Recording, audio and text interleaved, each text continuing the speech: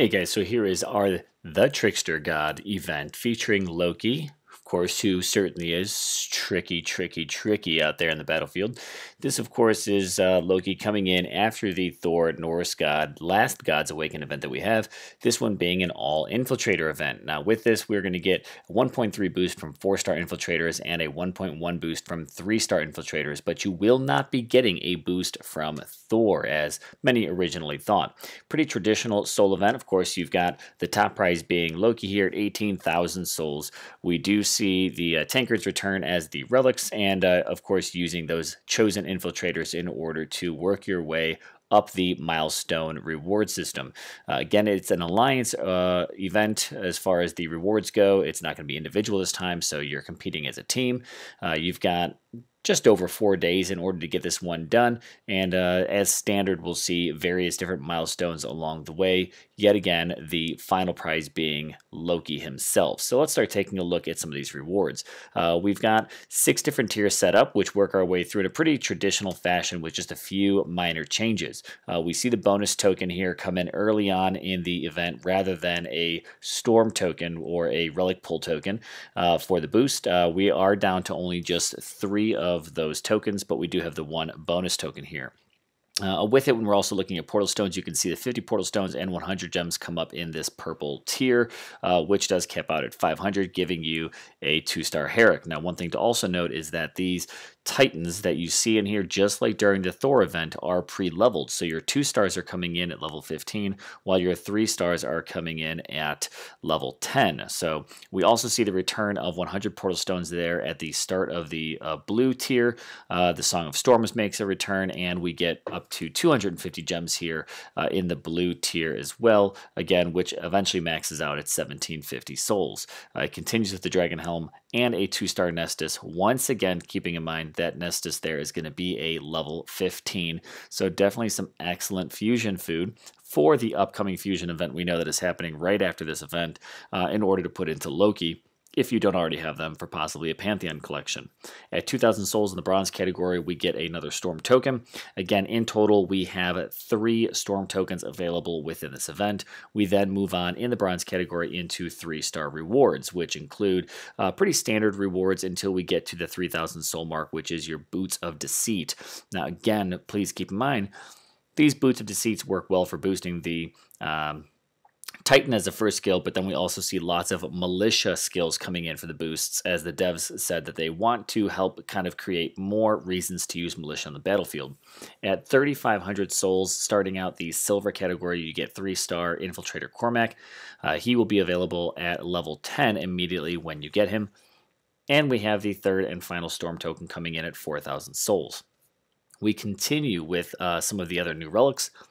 This includes the 3-star Belt of Deceit and the 3-star Braces of Deceit, available at 4,500 and 5,000 souls. And then we have 3-star Noctis at 5,500 souls. This is going to be, yet again, a level 10 infiltrator you get right off the get-go. So these pre-level Titans are pretty nice, I think, overall. Moving into the gold category, we do see the continuation of gems, this time giving us 1,500. We have the Cape of Deceit 3-star, and then we have our first 4-star Deceit relic at 8,000 souls. This is the Boots of Deceit. So each one of the 3 stars we get, we also get a 4-star version of. 9,000 souls, we do have an epic token available. It is the only epic token within this reward milestone system. And then we'll just kind of continue right back into our 4-star relics. Again, we're looking at Belt of Deceit, then we go into the Brace of Deceit and the Cape of Deceit, with our final stack of gems at 2,000 right there at the 12,000 soul mark. Now, in total, again, you've gotten 1 bonus token, 3 standard your Storm tokens for your relic pulls. You've got 1 epic token, 150 portal stones, and then of course we've got a series of gems, which all kind of lead to the grand total here. Now, a few other things we've got to look at is just the relic breakdown as we kind of get into what is the overall value. The last thing I'll point out here for just a moment is that Loki, again, is going to be your final milestone at 18,000 souls, but do keep in mind that is only coming in at just level 1. He is not going to be pre-leveled. Now, back to your grand totals, we also have a total of 4,450 gems available in this event. And looking at two level 2, two 2-star relics, we've got 6 3-star relics, 4 of those being brand new, and 4 4-star relics, all of those being brand new. For the Titans, in the milestone rewards, we did have 2 2-stars, 2 3-stars, all pre-leveled, and 1 4-star being Loki, but you have the opportunity to earn more Titans through, of course, your alliance ranking. Your top 1 through 5 do get Loki, most of them at pre-leveled, except ranks 4 and 5 will only get a level 1. Now this, of course, is a little bit of a lower level for this Loki, but we also see that we're getting pre-leveled food for him basically immediately. When you go into ranks 6 through 50, you're going to see Ishkar available, the Unek Infiltrator there. 6 through 10 get a level 5, and 11 through 50 get a level 1. I think one of the most sought after rewards in this system here is going to be the Orb of Duality, which makes another return. It was also there for the Thor event. That is going to be ranks 51 through 100, and many people missed out after going through a shaving series to try and get there, and we have another epic token available all the way down to 250 between 101 and 250. Below there, we've got a pretty standard lineup of gems, 3,500 gems all the way down to rank 500, 2,000 gems rank all the way down to 750, and then down to 1,000, you'll get 1,500 gems. If you fall anywhere between 1,001 and 2,000, then you'll get 750 gems. So, you know, it's definitely pretty traditional as we look at the gems. As of course, as we continue throughout here, gems are pretty standard breakdown. I haven't myself really ever noticed a shift, not saying there isn't one, but when we wrap up the event, they give you rewards as long as you're anywhere above 10,000 in rank of the alliances, and that wraps up with 250 gems. And pretty easy to be at least in that as long as you're active or on an active team. Now, again, just kind of giving you a rundown of overall what this event is worth. Let's just look at the total value and the number.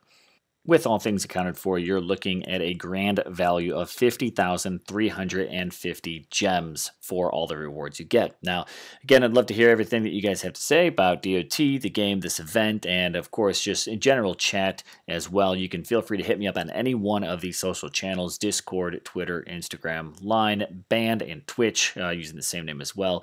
And you can also find me on Patreon now, where I'm offering Gaming Jaeger swag available to anyone who subscribes, as well as early release to content and stuff out there. That is the newest of the new ones, being the Patreon. So check me out. But again, I'm Gaming Jaeger, and I'm signing out.